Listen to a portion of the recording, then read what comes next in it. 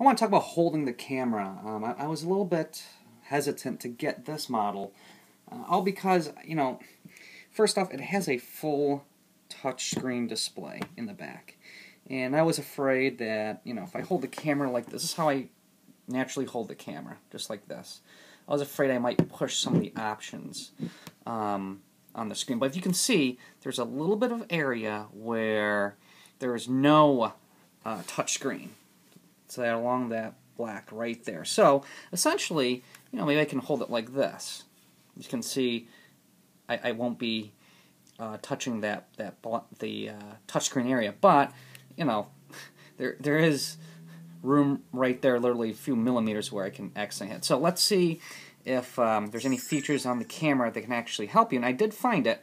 Hang on, let me reset it. This is the OLED 3.5-inch screen, very beautiful, but you can see if I touch it there, it'll automatically focus. So if I'm holding it like this, trying to shoot, I'm going to accidentally hit something that's going to focus off somewhere where I don't want to. Well, here's how you can actually prevent that. You can actually press this button here. It's right there. It's off. Once you press it, that's it. It won't let you focus on anything. Now, if you shut it off, see, take it out of your pocket again, try to quick shoot. As you can see, it's still locked. And the only way you can go back to all the menu screens is by holding that for a second, and it pops up. Very cool feature. That was essential. I mean, when I was playing around with this, right after I shot the second video, I was contemplating returning it because when I held the camera like this, I kept pressing all the wrong buttons. But with that, I can simply block it, and that's it. I'm good to go. So holding the camera is very comfortable. You can see, you can even grab it like this because the flash is there and the lens is there. The only thing you can't do is hold it like this because your finger will get in the way. Let me demonstrate that for a second. You see? This is a wide angle camera, so really the only way is holding it like this.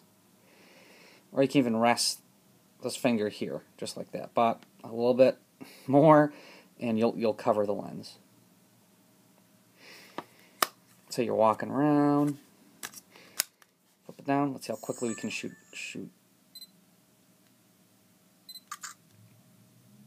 Let's do it again. Off.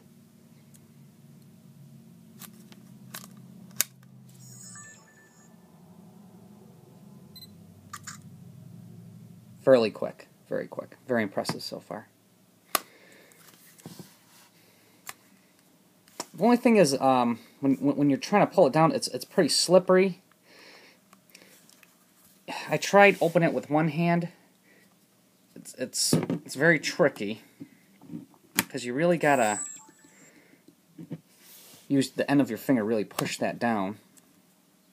So really, it's almost requires two hands to do it. But that's okay. Very light camera. And the back screen is gorgeous.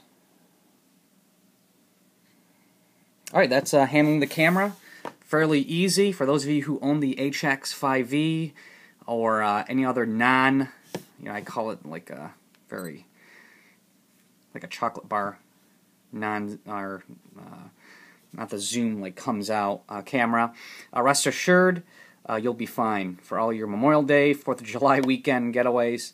This is almost the perfect camera because you want to carry this around. When I had the TX100V, great camera, I love it. I know a lot of people did not like some of the image quality. I thought it was fine. I don't view my images in full detail anyways. But I didn't want to carry the TX100V around because it was bulky. If you're curious what the TX100V looks like, go and Google it. It's a great camera, had 10x zoom, but the bulkiness, I just didn't carry it around as much as I did. So hopefully this camera, I will feel more comfortable carrying it around because it's much slimmer. And that's it. Thanks for viewing.